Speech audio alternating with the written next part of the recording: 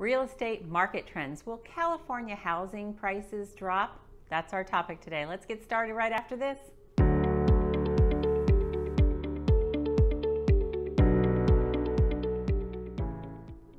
Welcome back to my channel. If you're new here, I'm Kim Ward. I'm a real estate broker in beautiful San Diego, and I help executors, administrators, and trustees with homes in probate or trust administration.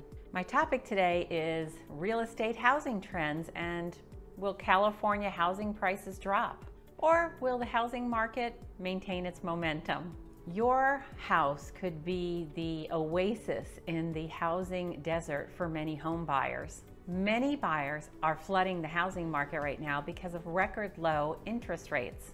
And many are flooding the housing market just because they hear that real estate prices are going to continue to go up. And as a result of all of that, obviously buyer demand way outweighs the houses that are on the market.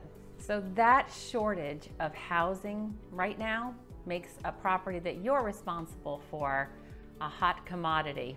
According to the National Association of Realtors, or NAR, today's housing overall sits at an incredible 2.1 months inventory supply, which a regular balanced market usually has 6 months of inventory available.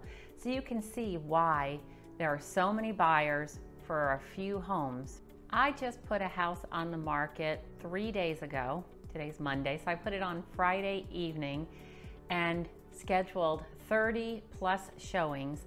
I am going to be reviewing 10 plus offers, and the offers, most of them are substantially above list price, meaning I priced it correctly for what had currently sold in the last 6 months, but our housing market, the prices are just shooting up, and most of the offers are 5 to 10% above my list price. If I only had a crystal ball, but I don't have a crystal ball, so I'll share some of the data from NAR. That way you'll have the facts to decide how you want to go forward, whether you want to put a home on the market now or wait a little while. So the existing home sales from NAR shows that sales have dropped by 3.7% just recently. And this is the second consecutive month that sales have slumped. So some see that as our red hot market actually cooling.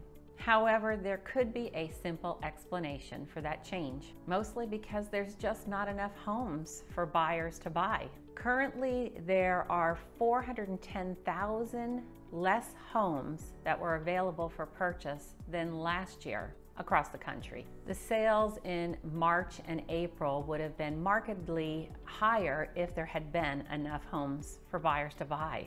The days on market is swift. Just like the story I just told you about the home I put on the market in Chula Vista, and within 48 hours had scheduled over 30 showings. The days on market are less than 5 days typically here in San Diego. Multiple offers are prevalent, and buyer confidence is truly rising. They want to get into homes. And buyer demand remains strong, with much of the adult population actually getting vaccinations, and the job creation data showing that that's doing well also.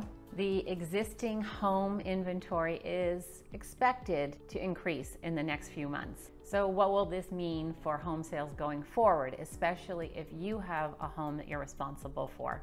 Fannie Mae, Freddie Mac, and the Mortgage Bankers Association have all forecasted that total homes, existing homes and new builds, will continue their momentum this year and into 2022.